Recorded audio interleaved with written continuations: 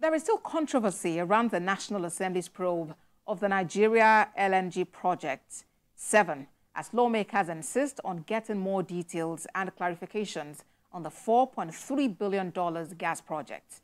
The lawmakers queried the project contractors for the deliberate failure to provide relevant information when they appeared before a joint session of the Committee on Gas for an investigative hearing at the National Assembly.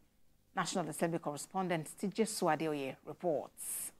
Contractors handling the $4.3 billion NLNG gas project may have landed in hot water for their refusal to provide a detailed information on the variations of the project to a joint committee of the National Assembly on gas. For more than 2 hours, the lawmakers interrogated the contractors in an attempt to get more information on the project, but their efforts were resisted by the contractors and other stakeholders. The man in the eye of the storm, Mr. Ali Weiss, submitted a document containing what the lawmakers called limited information.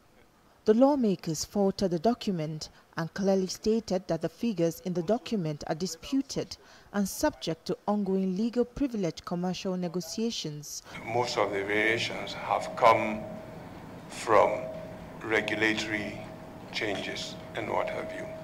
In principle, we tried to put in a contract such that it's EPC and the whole responsibility of delivering this project is by the contractor, and we try not to intervene. The number of workers and their compliance with local content? I do, sir. You do? Yes, sir. So you are responsible for that? Yes, sir. Okay. So documents were submitted to the local content committee that contradicts your position. There was a barrage of questions thrown at the executive project director and other stakeholders, and this soon turned rowdy, forcing the meeting to withdraw into a closed session to reduce the heightened tension.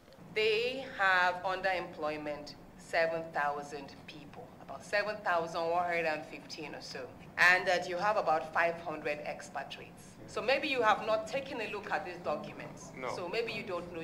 Probably your team should show you. Do they all have valid permits? And are we sure that they have not extended or abused their permits?